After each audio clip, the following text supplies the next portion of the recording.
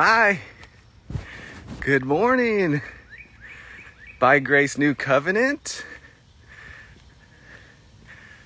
Don. Styfest. Dory. Gilbert. Blurty. Mendez. Darren. What's up, man? Paul. West Parlier. Hello, hello. Austin. JJ Lynn. Nolan. Sandy. Good morning, good morning. Good morning, good afternoon, good night. Whatever part of the globe you are on, I hope you're having a great day, great morning, great afternoon. All right, I'm going to go ahead and get started. Yeah, it's hot here. You're 100 degrees in OKC.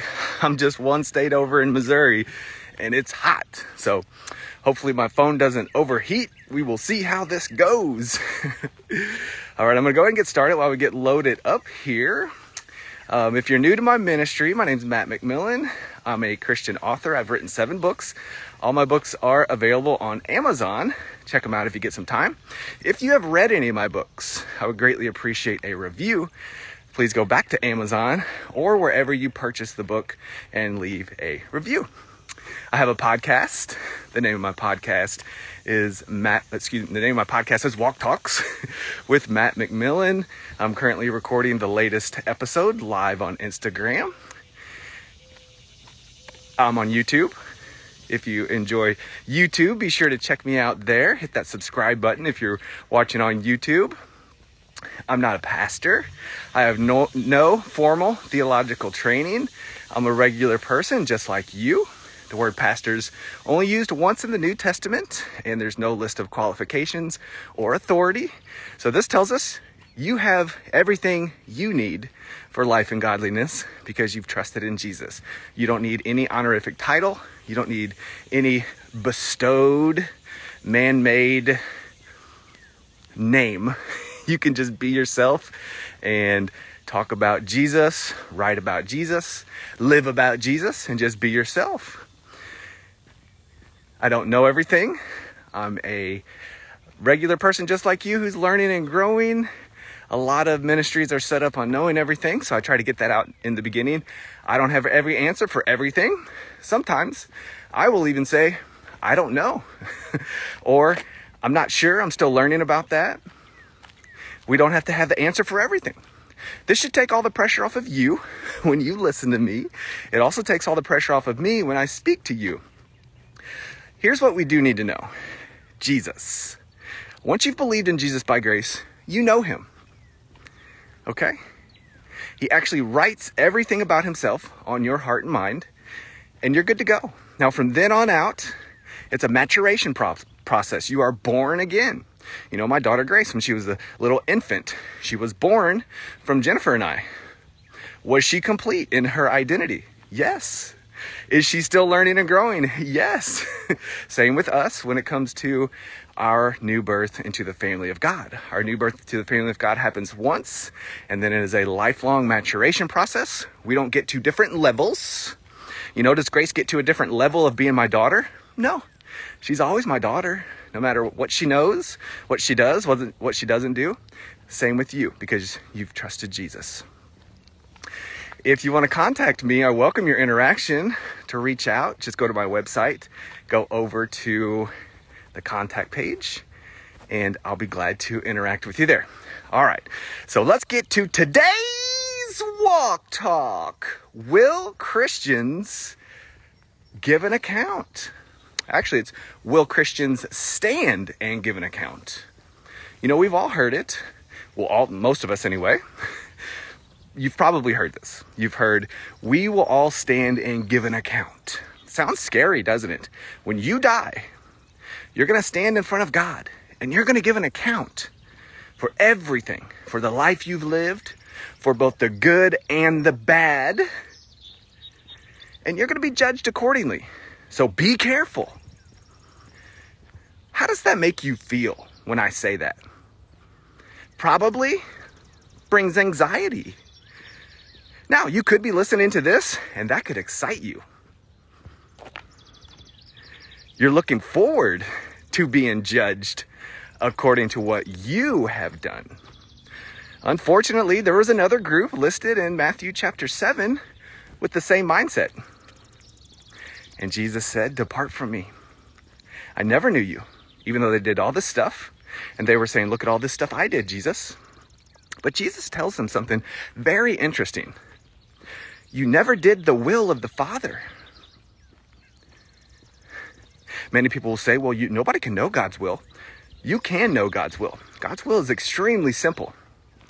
God's will, Jesus tells us in John chapter 6, verse 49, John chapter 6, verse 29, and also John chapter 6, verse 40.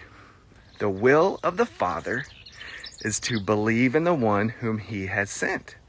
So if you're looking forward to Judgment Day and getting paid big time because of everything you've done while on earth, be very, very weary of that. I'm not saying you're not saved. You could very well just be struggling with the error of earning rewards in the next life. And I'm going to talk about that. But it's really simple. When we get into this topic, all we have to do is trust Jesus. How do we trust Jesus? We do the will of the Father. What's the will of the Father? To believe by no work of our own. Now, we were created to do good works, but those good works don't earn anything in heaven. Those good works don't prove who you are. Those good works simply edify the body of Christ, and it also shows the unbelieving world who Jesus is. Works are a good thing, but works don't determine anything in your next life. Also, works don't earn anything in your next life. Also, works don't prove that you're a Christian. And I'm going to talk about the verses today in questions, because one of the number one attacks we get when we teach the new covenant, speak about the new covenant, which is Jesus, is you're saying we won't be judged for our sins just because you believe in Jesus. That's hard to hear in the new covenant camp, because when we hear that, we can clearly understand this person who is saying that to us doesn't really understand what Christ has done. So it's sad. I did a TikTok a couple weeks ago about Judgment Day. And I had 3 facts. I said 3 shocking facts.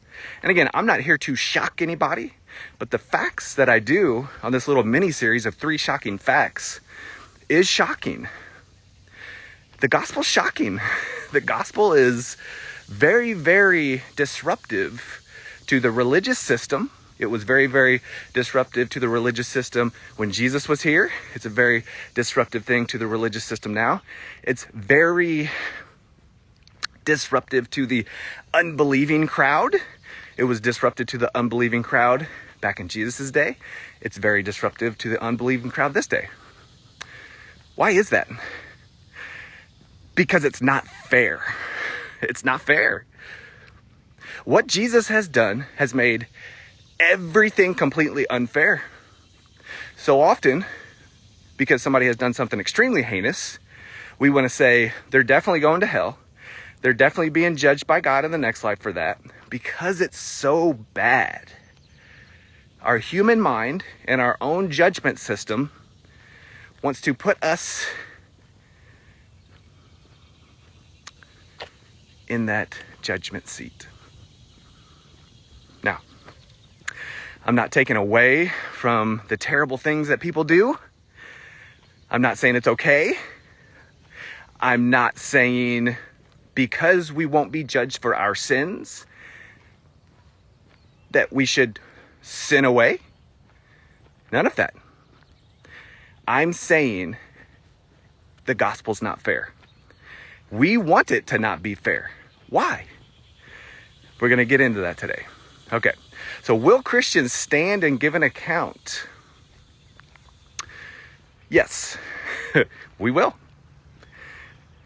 2 Corinthians 5, verse 10 says, we will all stand and give an account for the good and the bad while done in the body. Now, if you just take that for face value, you know nothing about Christianity, you might even like that. Yes, when you die, you're going to stand and give an account for the good and the bad. Me, when I stand and give an account, I'm going to give an account for the good and the bad. Seems normal, right?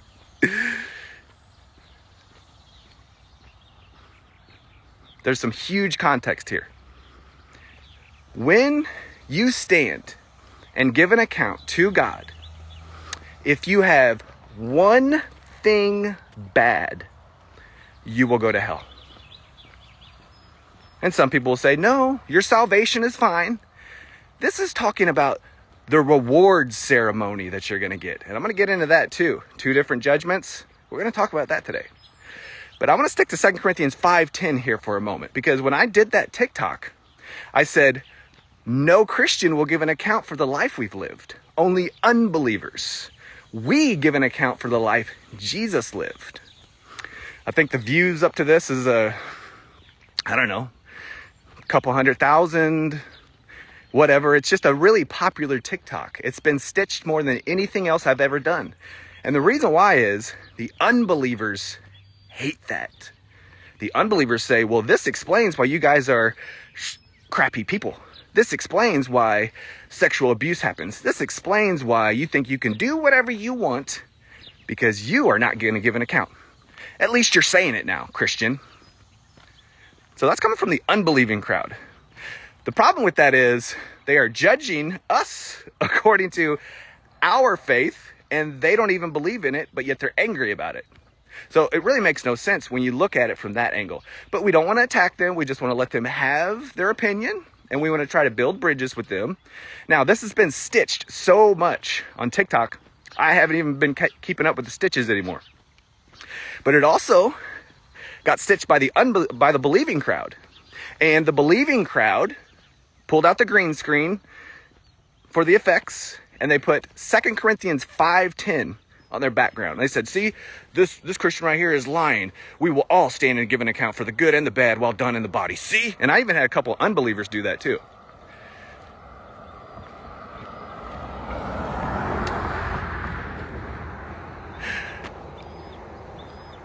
We don't have anything bad to be judged for. That's the difference. Yes, every human who ever dies will stand and give an account in front of God. Good and bad. The difference is something that is bad, one thing that's bad, will eternally separate you from God. So Christians don't have anything bad to account for. Something bad is a sin. What has Jesus done at the cross with our sins? He's taken them all away. He's absorbed them in himself.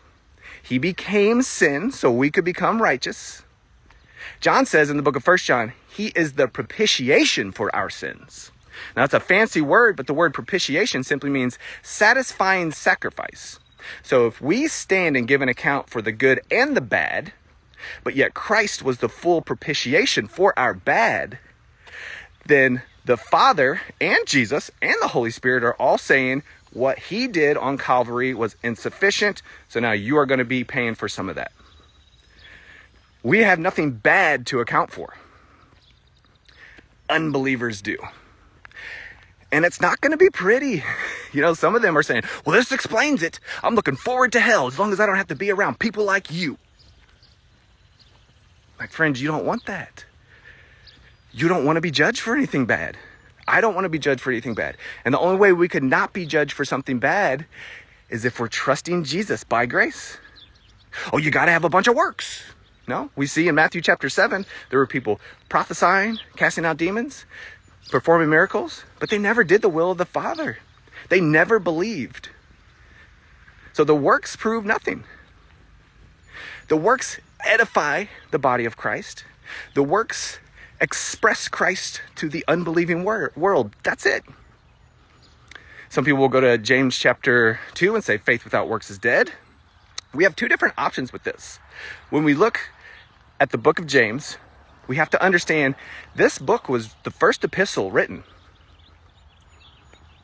In fact, this is the first thing written after Christ ascended. This was even written before the book of Acts. And when we look in the book of Acts, in chapter 15 and chapter 21, James is still pushing the law onto people with the gospel. Now in Acts 21, it looks as if, and Paul almost got killed for this in Acts 21, and James was there pushing the law. James even told Paul, we like that you're going out and talking to these nasty, disgusting Gentiles, but we hear you're also telling them they don't have to follow the law. That's not true, is it, Paul? I want you to take this letter to them and tell them, you're wrong, I'm right. Go read it. And of course, Paul didn't do it. Paul left. Paul came back again in chapter 21, and James is still pushing the law. Paul almost got killed. But James, the epistle, was written before Acts. This is why Acts is not doctrine. It's a history book. It's recorded acts of the early church. They were figuring this gospel out just like we do after we're saved. But just because they were figuring it out doesn't mean they weren't saved. There was Judaism mixed in. Paul had Timothy circumcised. But yet in the Galatian letter, Paul called them fools for being circumcised. So faith without works is dead. Works don't prove anything. And if we're going to the book of James and we're saying James is saying faith and works, but there's one option that James... Am I saying he's not saved? No, I'm not saying that. Am I saying this doesn't belong in the canon of Scripture? No, I'm not saying that either. I'm saying look at the timeline of when James was written. Before Acts. And he was still pushing law in Acts. And then in chapter 21 of Acts, it looks like he changed his mind after he saw Paul almost got killed over it. Okay, because Paul was a Pharisee among Pharisees. He was a better Jew, quote, air quotes, than James ever thought about. So that's one option. Option number 2, James lists 2 different people with a one-time act of saving faith, Abraham and Rahab. Does he list a lifetime of good works? No. Does he say Abraham did a bunch of stuff? No, Abraham put Isaac on the altar. What did Rahab do? Open the door for the spies who were doing recon work and got caught. She didn't have to do that, and she was a Gentile. But she believed God, so she let these Hebrew people out the back door. So she is listed as a matriarch of the faith as a Gentile. Works don't prove anything in regard to your salvation. Works don't earn you anything on your day of judgment. Okay, and we can also look at Romans chapter 14, verse 12. Romans 14, verse 12 is another part of many people who stitch. And if you don't know what stitch is where you take somebody's video, you take part of it, and then you respond to it. So when somebody stitches you, 9 out of 10 times, it's somebody who's disagreeing with you. I get it. I'm fine with that. Some of them don't. Some of them agree. Sometimes people encourage, and I like those. But another passage that they stitched was Romans 14:12. We will give an account for ourselves. Okay, we will give an account for ourselves. It says it right here. Romans 14, and they're pointing up on the screen as they got the green screen up with the Bible verse screenshot.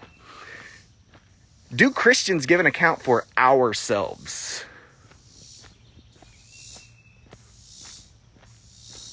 No. Jesus gave the account for us. So to get even more context, we can start all the way back in chapter 9 of Romans. So you got Romans 14:12 saying we're going to stand, we will all give an account for ourselves to God. And they'll go to 14:12 again. This is another case of versitis, where you take one verse, you create a theology out of it, not look at any of the surrounding passages, much less the whole context of the letter. The book of Romans was not written in chapters and verses. It was an entire letter. Chapters and verses were added later for easy referencing. So if you really want the context, read the whole letter. But if you want more zoomed in context, start back at the end of chapter 8, early in chapter 9. We can get the context. Paul is reaching out to his unbelieving Jewish kinsmen. Those who were still teaching the law, those who were still following the law. And he was telling them, you guys have been cut off. Your lineage does not cause you to be right with God. Your law observance does not cause you to be right with God. Instead, these Gentiles, and a Gentile is anybody who's not Jewish, these Gentiles who did not have the law, but have believed, did not work according to the law, they're good to go. You're not. You've been cut off. You can be grafted back in if you will repent from the law toward faith in Jesus. They refused. So Paul continued. This is why in Romans 14:10, Paul says, why do you judge your brother and sister and hold them in contempt? Because they were judging everybody according to the law. Then he goes on to verse 14, verse 12. We're all going to stand and give an account for ourselves. Yet you are judging other people.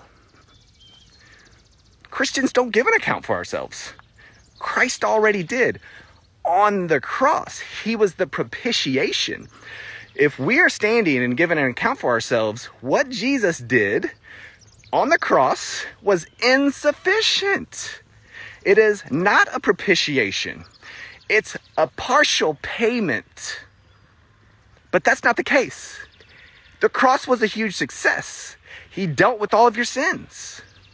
When the religious mind hears this, they think I'm saying, go sin. When those who have the mind of Christ hear this, they're like, what an amazing thing. You go from being sin conscious to righteousness conscious. Okay? We don't stand and give an account for ourselves. Christ already did. When we stand in front of God and give an account for the good and the bad, we have nothing bad to account for. I'm going to get to the good here in a second. But really quickly, I want to jump over to James chapter 3. James says, not many of you should be teachers because teachers are going to be judged more harshly.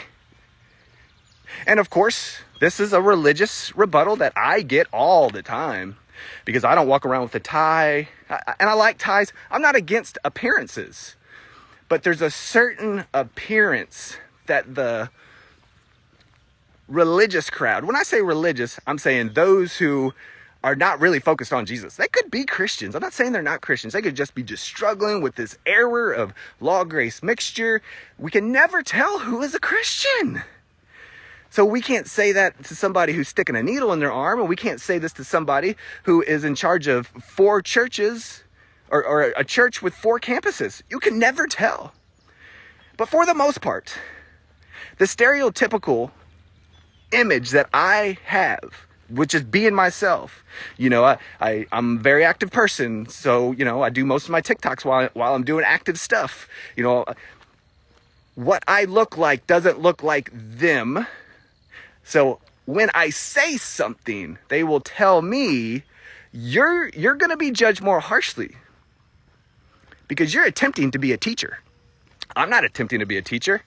I'm being myself. Whether or not I'm a teacher or not, I don't know. I have people tell me I'm a teacher. Whatever my gift is, I express that organically when I be myself. Honestly, you don't have to tell people what your gifts are. They tell you. So when somebody says you're attempting to be a teacher and James says a teacher will be judged more harshly, you shouldn't do that because every time you're wrong, you're going to be judged more harshly.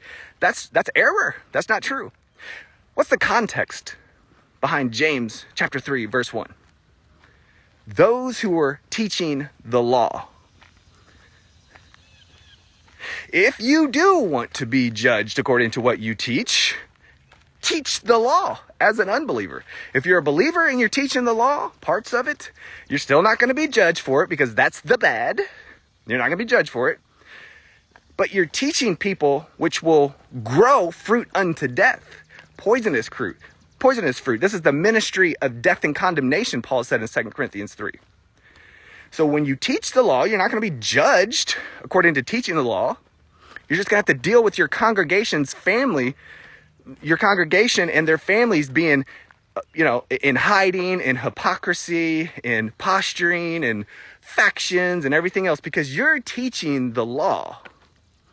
But you're still not going to be judged according to the law. So when James said you shouldn't teach, many of you should not be teachers because teachers will be judged more strictly, that's if you want to teach the law as an unbeliever. Okay? Now, let's go back to 2 Corinthians 5:10 because Paul does say you will be judged for the good and the bad. So I just talked about the bad. So what about the good? Yeah, we're going to get the good, Matt. You're really going to get the good stuff because you have done blah, blah, blah, blah, blah, blah, blah. I bet you're going to get lots of good stuff. Nope. That's not the good.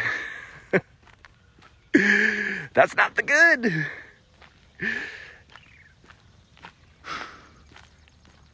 And I'm going to try to keep my emotions in check on this and not really, because this chokes me up. Because I know how people want to earn stuff in the next life by doing stuff. And you don't have to. Isaiah, the Jewish prophet, in chapter 64 of his letter, he said, your best works are like filthy rags. So everybody who wants to be judged and get the good, it's like filthy rags. Why? Because it's not as good as Jesus. Period. You cannot work to earn anything in the next life for good or bad as a Christian. Everything good you've done, it's like filthy rags.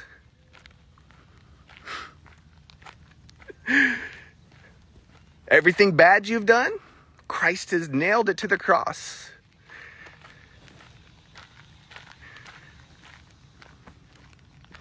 Some people can't even fathom this. They'll say, nope, we've got salvation, but then in our next life, there's two judgments. There's the first judgment, where God deals with the sinners, and then we go on to the next judgment, the second judgment, the Bema seat. If you haven't heard this, consider yourself fortunate, and if you're hearing my words, you'll be able to answer it in the future. There's not two judgments. There's a great white throne. Yes, it's great. It's white. But it's not a second judgment. There's not two judgments. Just one. They're getting this idea from the word Bema seat. They say, yeah, here's the first judgment. The second judgment, that's the Bema seat. Christians are looking forward to the Bema seat. The Bema seat pretty much is like a reward ceremony. It's pretty much like the Olympics. Mother Teresa, she's going to get the gold. So-and-so is going to get the silver. And then you're going to get the bronze. And then everybody in the stadium is going to cheer. And one person's going to be on a higher level. And you're here. And then you're going to get a really big mansion. And then you're going to be lucky if you even sneak into the Coliseum, but you'll still be saved. They're basically saying grace ends in heaven. My gosh.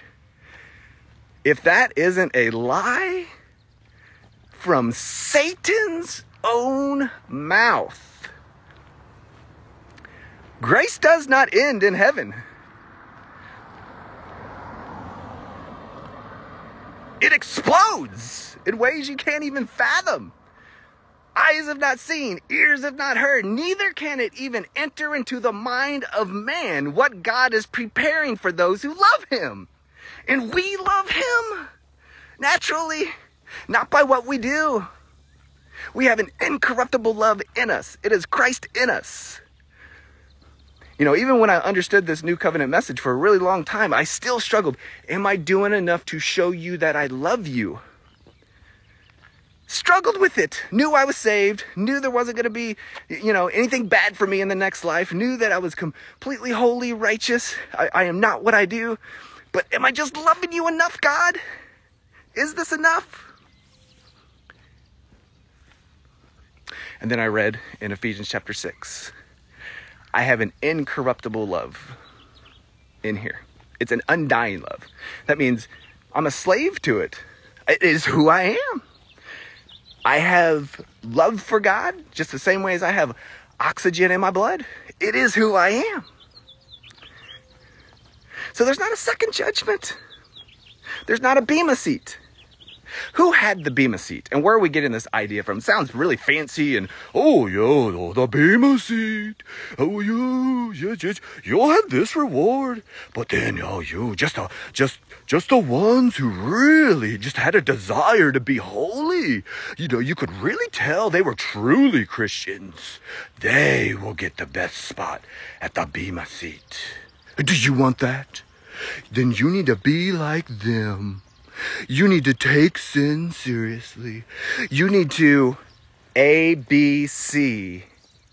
And at the end of it, it is pretty much you need to be like me. There's no Bema seat. We don't need to be like anybody. We want to love them. We need to be like us. You need to be like Jesus. We are like Jesus. We don't need to be like Jesus. 1 John chapter 4 says, in this world you are like him. In this world you're like him. There's nothing you can do to be more like Jesus. That is what you are. Because you've been born again. You have a new identity. Just like Grace could do nothing more to be more like me and Jennifer. That's who she is. She's a McMillen. Do more stuff to be more McMillen, Grace. What if I told her that? It would be silly. So when we have people on stage or on TikTok or on Instagram or on Facebook or wherever tell you need to do more stuff to be more like Jesus, that's error. That's who you are. You are like Jesus. You are righteous, holy, blameless. You're a new creation. There's nothing wrong with you. So mature, grow. So the Bema seat, back to this, the Bema seat was the judgment seat according to the Jews. That's what the Jews' judgment seat was called, the Bema seat. The Jews judged people according to the Bema seat. God doesn't judge us according to a Bema seat. And what were they being judged according to? The law. Okay? That's why there's no Bema seat in heaven. Because we don't get judged according to the law. I mean, unless you're an unbeliever and you're teaching the law, we don't get judged according to a Bema seat. This is why Jesus said to these people in John chapter 5, verse 24, whoever believes in me will not be judged. Whoa, what? We got to kill this guy. Yeah. Whoever hears me and believes me will not be judged, but has passed over from death to life. Why did he say that if I'm going to be judged? Because he was talking to the people who sat on the Bema seat. His audience was Jewish. So many people try to put that in. Jesus says, I'm not going to be judged, but then it says we're going to be judged. What is it? Because Jesus was talking to the people who judged others according to the Bema seat. We don't do that. We don't get judged that way. Okay? All right, so there's not two judgments. Let me get away from this dog. Sorry, guys. Give me just a moment. Normally that dog's inside. But I've walked by him before, and he does not stop. So I'll just turn around. Once I get out of his view here, maybe he'll shut up. So, will Christians stand and give an account? We've gone over 2 Corinthians 5:10, both the good and the bad. We don't want anything bad. We won't be judged for anything bad because those are sins. We don't want anything good because our best works are like filthy rags. We are judged according to what Christ has done, his good. So we have no good, we have no bad. Okay, and then Romans chapter 14, verse 12, we will give an account of ourselves. Do we give an account for ourselves? Imagine that. Just think about that. You're standing in front of God, and you start giving an account for yourself to God. I don't want to be standing there. That's being judged according to the law. Because the context is judging your brothers and sisters according to the law. This is Judaism. Okay?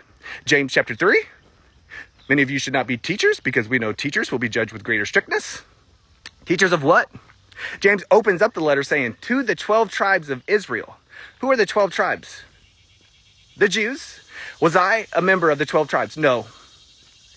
Does James belong in the canon of Scripture? You know, I get so many attacks by people in the Hebrew roots movement and people who still push law in with grace, and they say James is not wrong.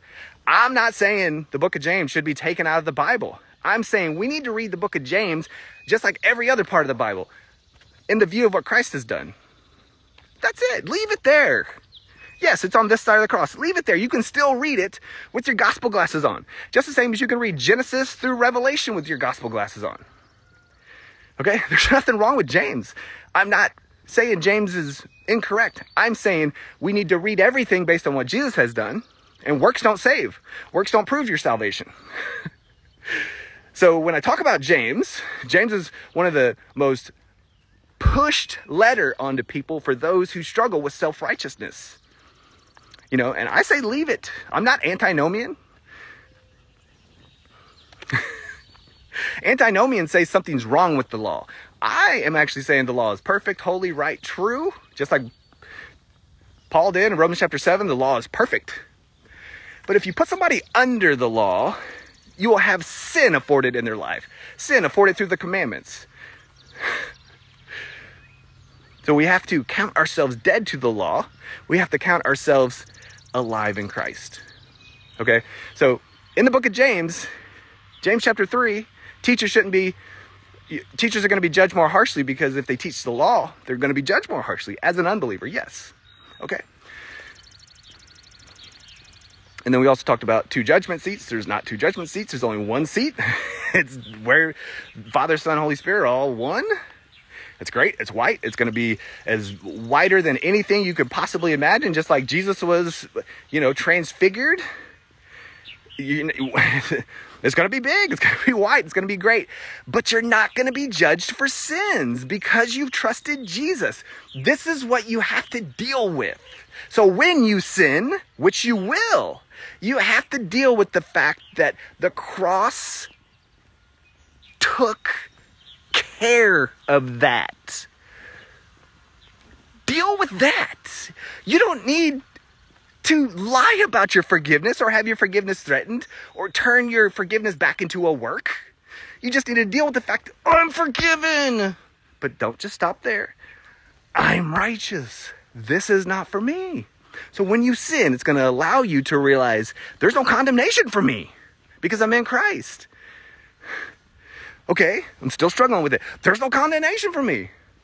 So you can go 100 years with that same loop that is still not greater than what Christ has done. You cannot out-sin the blood of Jesus. Hebrews 10:26, if we deliberately keep on sinning, there's no sacrifice left but a fearful judgment. That's Judaism.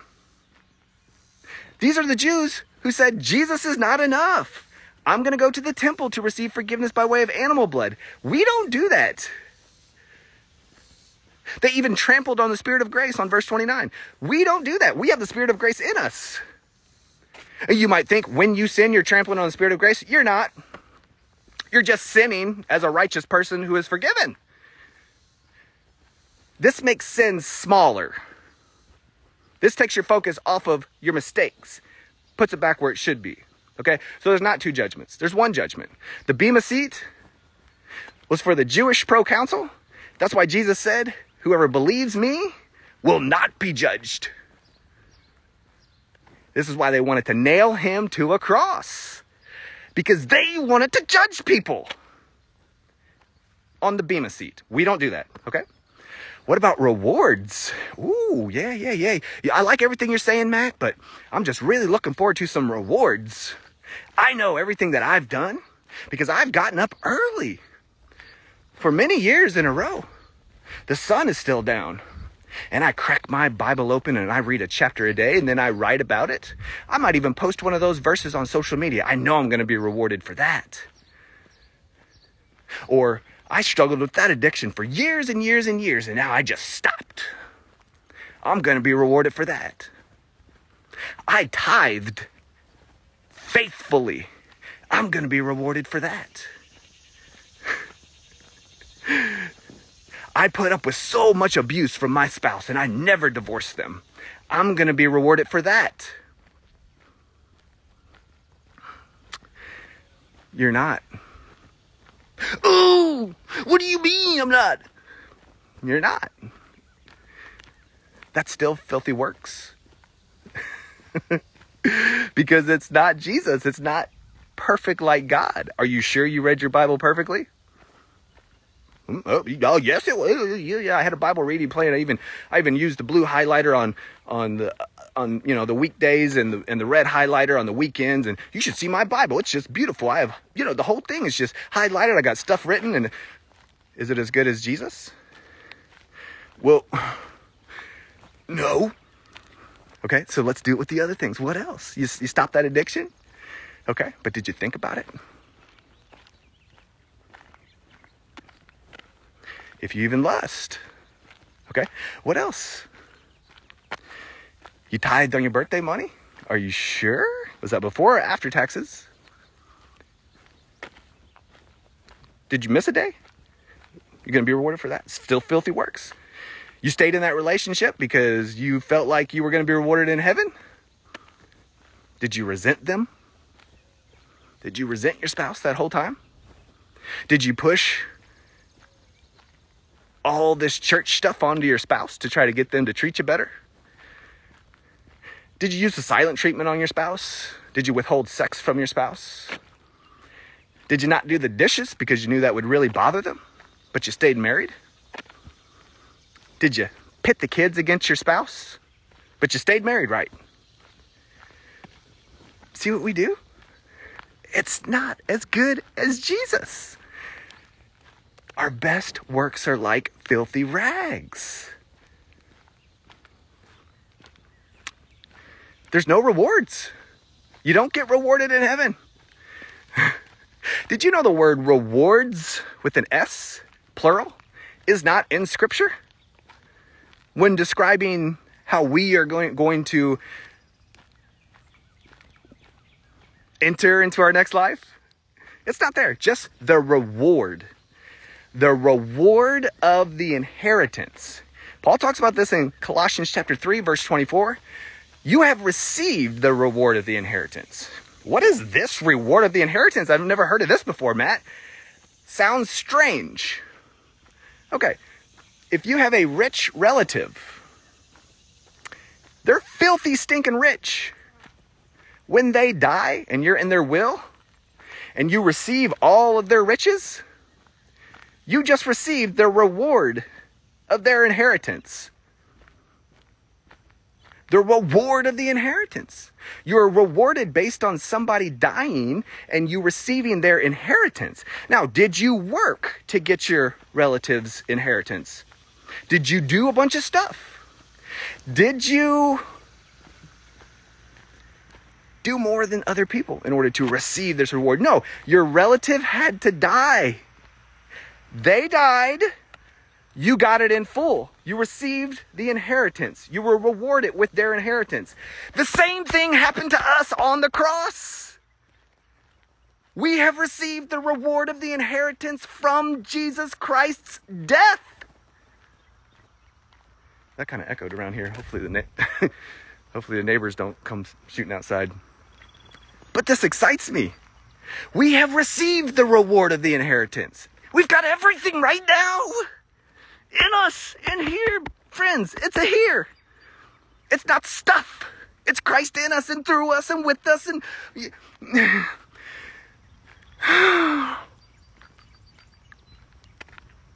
it is the glory of God. You know, everybody, don't even start getting triggered today, Matt. You're doing a great job. You're staying calm. Okay, I'm good. So many people. So many people.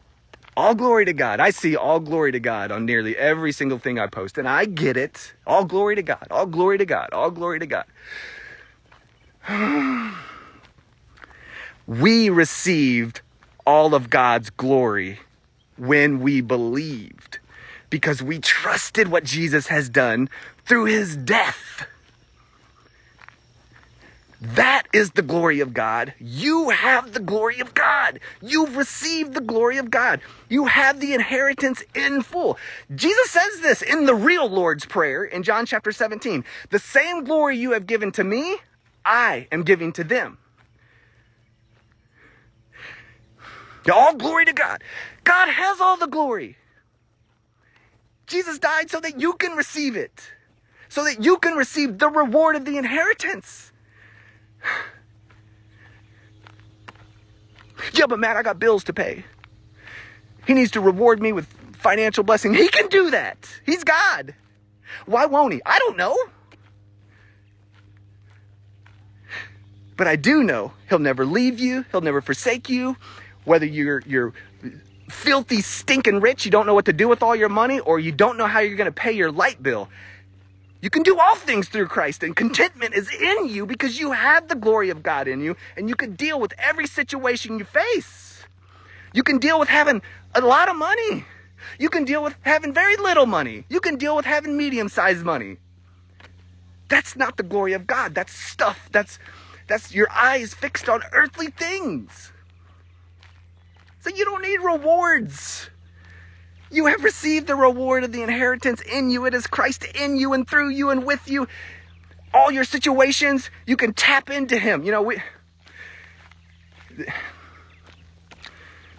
I was having dinner the other night at, our local Mexican restaurant here with Jennifer and Grace. And me and Jennifer were talking about something, and we were frustrated. We were frustrated about a situation, Jennifer and I. And, Grace, she wasn't really involved in the conversation at all. She just, eating her chips and cheese across the table from us. And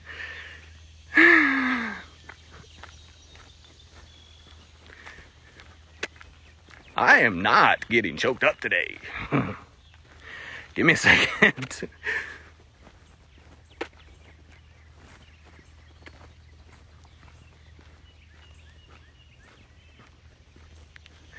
Grace said, patience is the fruit of the Spirit, Dad. I was like, everything I was frustrated about just kind of melted away. And I was so stinking proud of what she had just said. Because Jennifer and I wanted this to happen, and it should have already happened. We're talking about it, and we're, complaining. And patience is the fruit of the Spirit, Dad. And I didn't react. She didn't know. She didn't know how freaking proud I was. I just looked over at her and I said, "Yeah, you're right." But that was just such a God moment for me. And the way she said that was because she has received the reward of the inheritance. She has Christ in her and through her. And she reminded me vocally, this is not a big deal, Dad. In the big scheme of things, patience, have patience.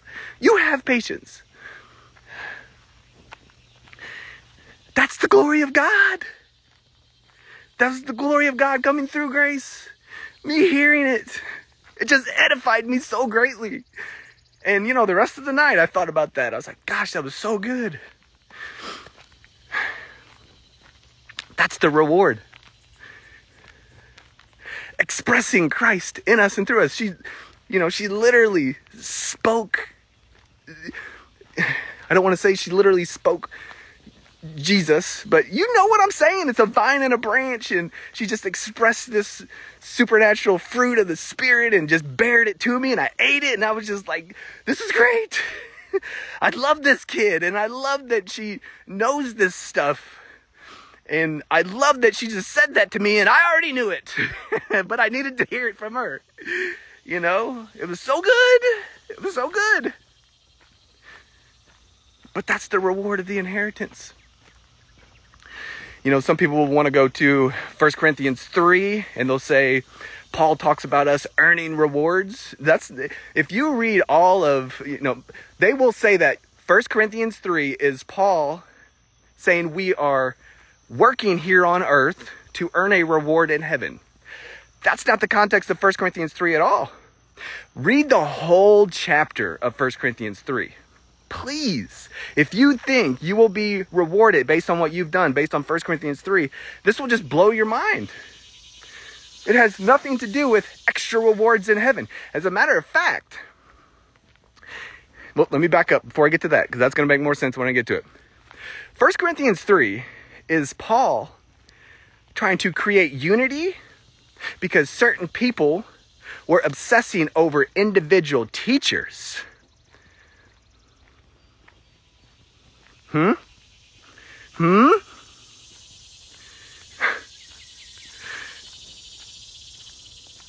he's saying, I planted it, so-and-so came behind me and watered, so-and-so came behind me and watered it. But it is God who makes this grow. Not me, not so-and-so, not so-and-so. He was trying to take their focus off of individual people and put it back on this task at hand. He says we are all co-workers in this field. The field is this earth. And we work together. This isn't some kind of so-and-so has done more, so they're going to be rewarded more. So-and-so is going to be rewarded more. Some people who are up on stage think that. They think because they're on stage that they're going to get a big reward, but they're not. 1 Corinthians 3 is about unity.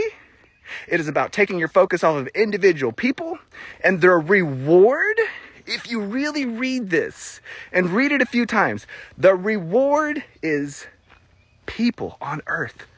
Everybody that we get to tell about Jesus. You guys are my reward. I get so much fulfillment out of doing these walk talks and, seeing lots of people staying on here with me this entire time. It's so rewarding. When I see the stats on my podcast, it's so rewarding. You hearing about Jesus is the reward. The people hearing about Jesus is the reward in 1 Corinthians 3. It's people. There's nothing more rewarding than this, in my opinion.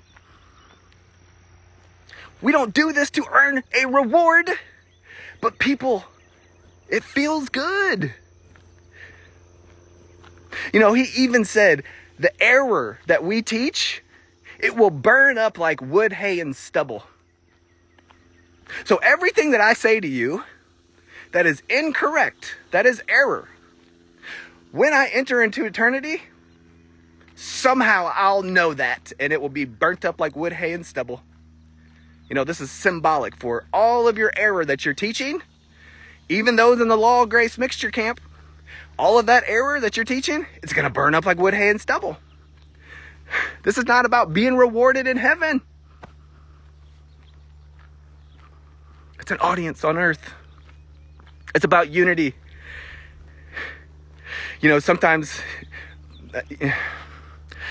I get overly passionate about individual people trying to take the reign and just act like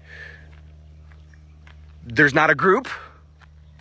And then it's all about an individual person. And sometimes I get triggered about that. And sometimes I go a little bit too far in what I say. And I hurt people's feelings. And, I don't mean to. But I understand how people feel when they see that happening. Okay? So that's 1 Corinthians 3. All right, let's talk about one more thing before I jump off here. Crowns. Oh, I like this stuff, man. This is some really good stuff. Yeah, we're not going to be judged for the good or the bad. Jesus is already judged. We won't give an account for ourselves. Only those who are unbelievers and are teaching the law will be given an account. And the rewards, yeah, that's cool too. We've already received the reward of the inheritance, and that's Christ in us and through us. And when Christ died, we received this reward in full because he died. We didn't do anything to get it. That's all great stuff, but I'm looking forward to some crowns. I'm going to get a stack of crowns. My crown, I'm going to have so many crowns, I'm going to have to lean backwards and, just to balance all my crowns. And then I'm going to have, on top of all my crowns, I'm going to have just these best jewels, and they're just going to stack on up.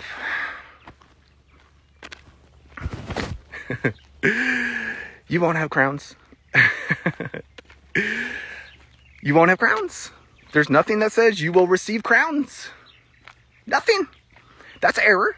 There's really, and I'm going to get to some of the passages you're thinking of.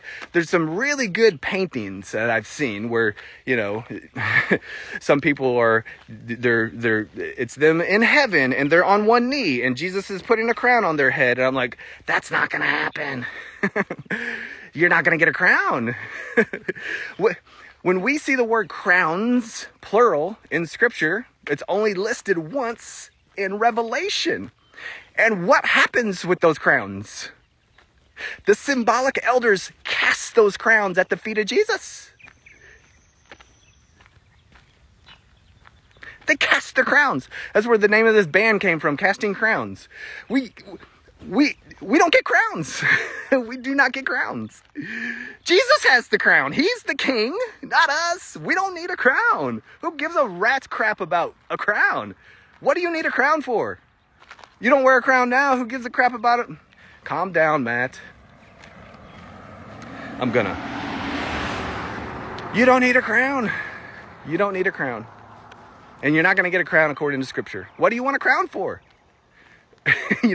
We see a symbolic crown that you'll get in James chapter 1, and it is the symbolic crown of life. And you have received it. You've got it. You got it through the reward of the inheritance when Jesus died. I'm working for that crown of life. Are you? Are you sure? How do you know? Let's go back to that. No, let's not go back to that. It is a symbolic crown. You're not going to get a crown. You've received the crown of life the instant you trusted Jesus by grace. That's good news. He is the king. Kings get crowns. Oh, well, we're princes and princesses. Are we? No, we're not. We're brothers and sisters. We don't need crowns.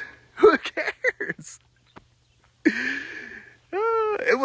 How do you know you're going to earn it? Any answer is going to be based on I. If it's based on I, it's a work. If it's based on work, it's not based on grace. Therefore, it's not the gospel. That's why Paul said in Romans 11:6, if it's based on works, it cannot be based on grace. No crowns, friends.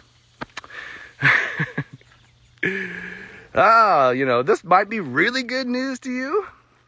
This might be really bad news to you. But I want it to be relieving. I want it to ease your mind. I want you to understand that the gospel means good news for a reason. All who come to him will find rest. You don't have to work. Even hearing that, you're like, you don't have to work. Well, what's he saying? You don't have to work. Rest. From a state of rest, let God live through you. Don't worry. The work will happen. But it's not going to happen organically until you rest. And even if you're in denial for 100 years, that is still not greater than the blood of Jesus. You cannot mess up the good news. Who do you think you are? Blame Jesus, deal with what he's done, and then figure it out from there. Work from everything that comes from him. Trust the vine. Be a branch. Live your life. Don't be afraid. Any Bible verse that creates fear, know that it's not directed at you. Let that be a rule of thumb for you.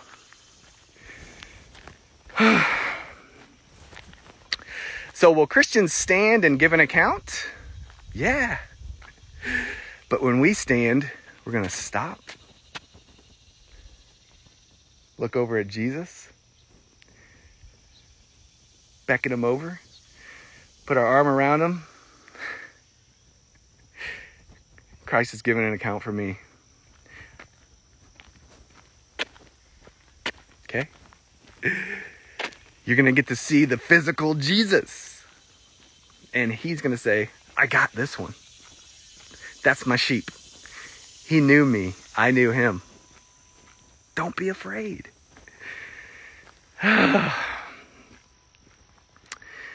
So I hope this has encouraged you guys today.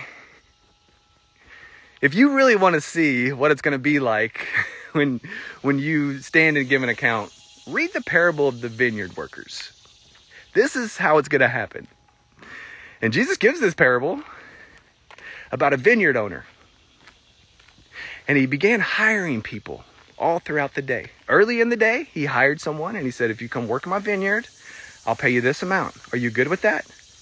Yes. Okay. Get to work. So some started early. Then you had some people start around lunch. Okay, if you guys want to come work, I got so much work, I don't even know what to do with it. I'll pay you this much. Okay, yeah, we'll work. They get to work in the vineyard. And then there were some people who showed up almost at the end of the day. And the vineyard owner was like, you guys still want to work? I still got more work to do. Let's go. I'll pay you this much. Are you good with that? Yeah? Okay. And they all went to work and they started at different times of the day. When the day was over and they all lined up to be paid, the vineyard owner paid everybody the exact same amount. Same amount, same amount, same amount. Now the people who started early in the day, they got angry at the vineyard owner. Why are you paying them the same as us? We worked longer. We worked harder. What'd the vineyard owner say? Did you not agree to that payment? Are you angry at me because I'm generous? Take your payment, go. Come on. That's how God is going to reward us on our day of judgment. Everybody's going to get paid the same. It's going to be something we cannot even fathom. There's not going to be rewards. There's not going to be crowns. There's not going to be, a ticker tape parade because we got first place in the Olympics. None of that stuff. It is going to be something you cannot fathom. And it's going to be amazing. There are going to be colors you've never seen, smells you've never smelled, just sounds you cannot even describe. You're going to get to see your loved ones. It's going to be time. All sin and sinners will be gone. Time will be gone. Death, disease, mourning literally in the emotion, and also there is no sun because the Son of God illuminates everything. It's just when we stand and give an account and we enter into eternity, I don't even know what to say, but it's going to be good. So, God's good. So eternity is going to be good. Whatever happens, I'm looking forward to it. Not now, of course. I got a little while. I'm thinking mid-80s. I think I'll be done. That's when I'm 85, I like to check out. But we'll see what happens.